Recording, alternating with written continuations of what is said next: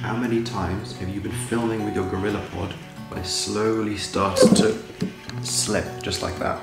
Today I'm going to show you what causes that and a really simple way to fix it in just a few minutes. Now, if you look at each of the three legs in turn, you'll see this one's quite solid, this one's quite solid, but this one is less so. So this one you're much more able to move it around with very little effort. Ooh, and that might even happen. Now you can look really closely at each one of these legs and they'll all look completely intact except for this one right at the top. So this is the same one that fell apart, and you might be able to notice a tiny crack in it.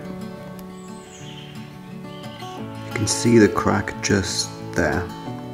And that's what causes the weakness in the Gorillapod and makes it unstable. And it's going to be very easy to fix. All you need is a tube of super glue. Now all we're going to do is find this weak joint. Make sure you're only affecting this broken joint. You can see the crack there. We're just going to put a few drops of super glue on there. Move it around, and this makes sure the super glue gets all inside the joint. If it pops out, just gently place it back in.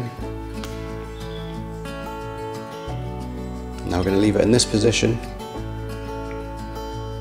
for it to dry. Now, depending on the joint that was affected, I would let it dry in different positions. So if it was any of these joints down here, so anything but the top joint, I would make sure it's nice and straight, like that, and I would make sure it dries in the straight position.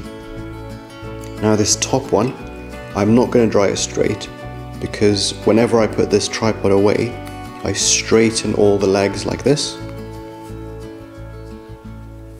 and the only way I can carry on doing this is if this is glued kind of downwards.